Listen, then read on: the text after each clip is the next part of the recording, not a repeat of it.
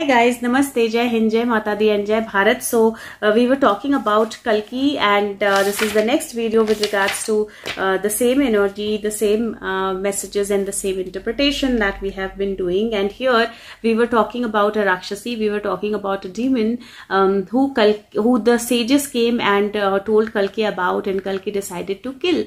Now here I did speak about Kumkarna. I did speak about 4 generations. So I did speak about Kumkarna. I did speak about Nikumbha.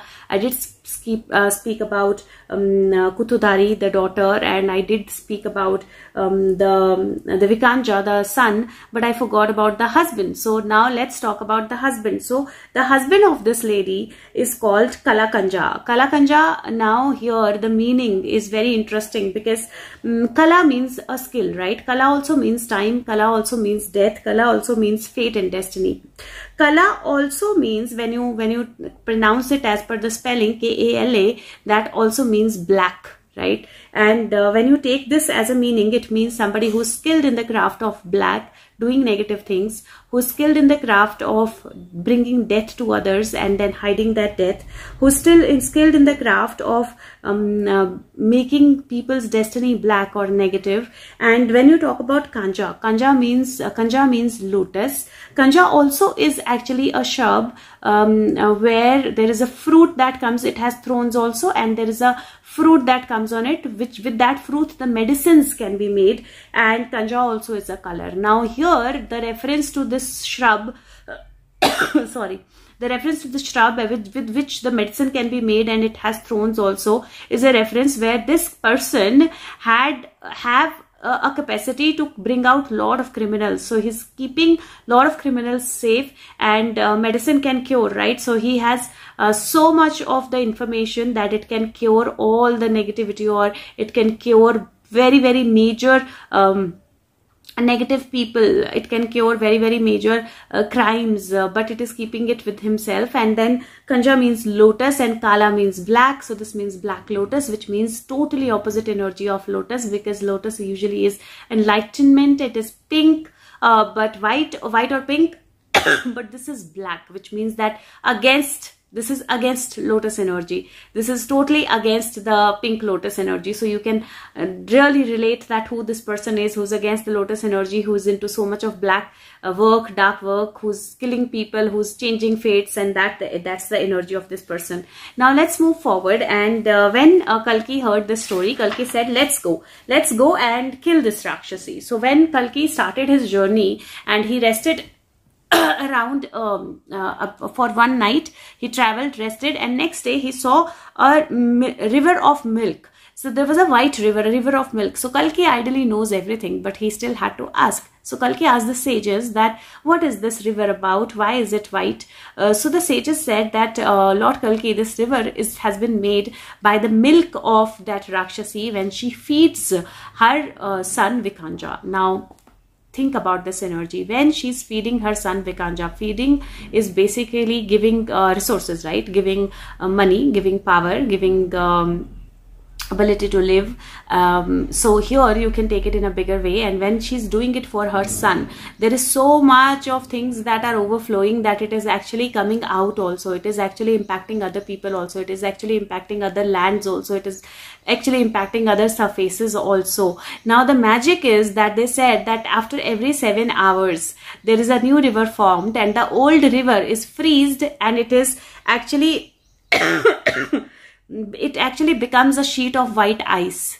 Now here there is a reference as to how frequently they are doing these crimes, how frequently they are doing these wrong things, and how they are hiding every crime under this ice. You don't know what is beneath snow or ice, right? So when it is a white sheet of ice, you don't know what is beneath it, what is it made of.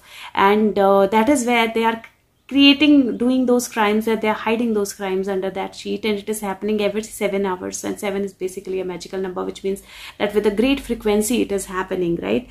Now here then they said that then they started looking for the Rakshasi, and with the help of sages the Rakshasi was found. They spotted the Rakshasi. She was sitting on a mountain and feeding her son.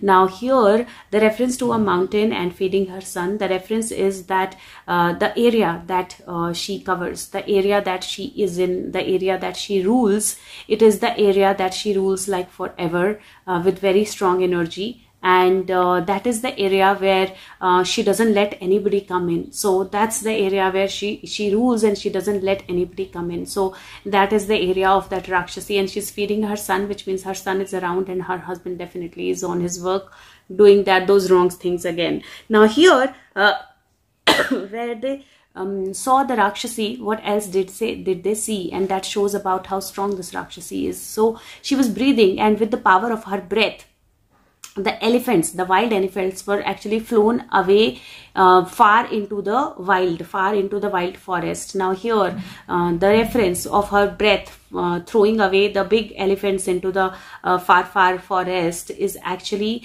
where for animal is strength, right? Elephant is strength, elephant is power. That whenever anybody who's into the right kind of energy, who has the power also, authority also, comes to actually address this Rakshasi or to challenge this Rakshasi or to bring out the truth of this whole situation and system, they are thrown away. They are thrown away with such a push that they don't come back.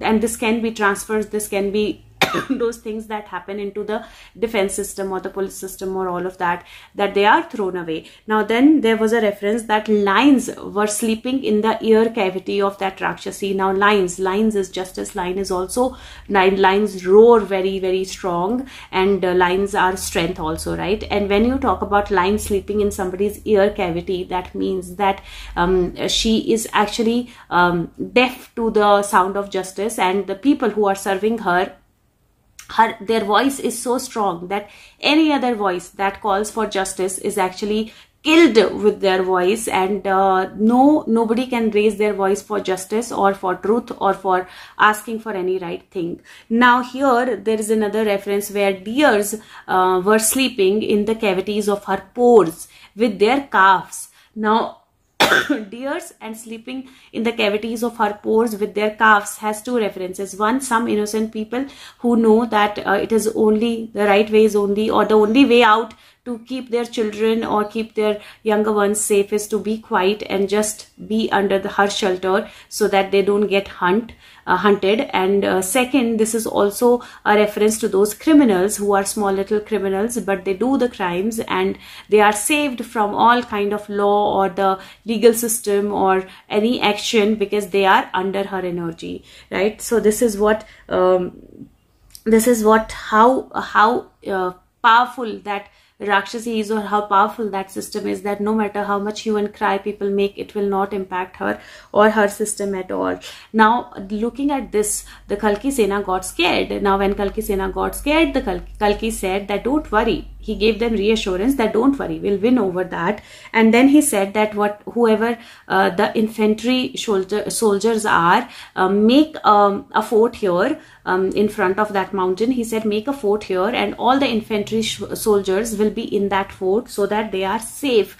Now here I do feel that there is an energy of safety where certain set of people were actually kept away or moved away from that energy of that Rakshasi, right? So a certain set of people who were on foot, and this also kind of gives me a reference to police, where a certain set of people were actually kept away or pushed away from taking any action. So they could not take any action because they were pushed away into the into that fort that was made for them. Now then Kalki said that everybody, rest of the warriors who are on elephants, who are on horses and who are on chariots, they should come with me, which means only a small set of, very thoughtful way, only a small set of people, they approached this system, they approached these people, they approached this energy. Now when they approached this energy, or when they approached this system, and when they approached this Rakshasi, now what happened? When they approached this Rakshasi, Rakshasi started screaming with rage. She started screaming with rage so strongly that everybody was stunned with that energy. Now this is a pushback, right? And now remember, when first voice was raised to bring in who, an agency, how strong was the pushback that came. And there also is a reference where she opened her mouth and Kalki and all the warriors who were actually accompanying Kalki, they went into her mouth. This is a captive energy. This is where the first set of people who came to do something or to ask for something or to check into what is happening, they were caged. They were put into a particular set. So this is how interesting it is, and this is how it is actually kind of relating to everything so strongly. And with this, the next part where how did Kalki finish her is going to be in the next video, because this is already 10 minutes. I want you guys to understand, whenever there is a reference in the beginning at least to finishing somebody or killing somebody, it is not literal killing. It is just bringing something into notice or bringing in the beginning in that change. Okay, so I will tell you what happened after that, and I hope and pray that you are getting the resonance, or you are able to resonate with these videos. And please leave your feedback. Please share these videos with as many as you can. And thank you so much. Take care. Bye bye.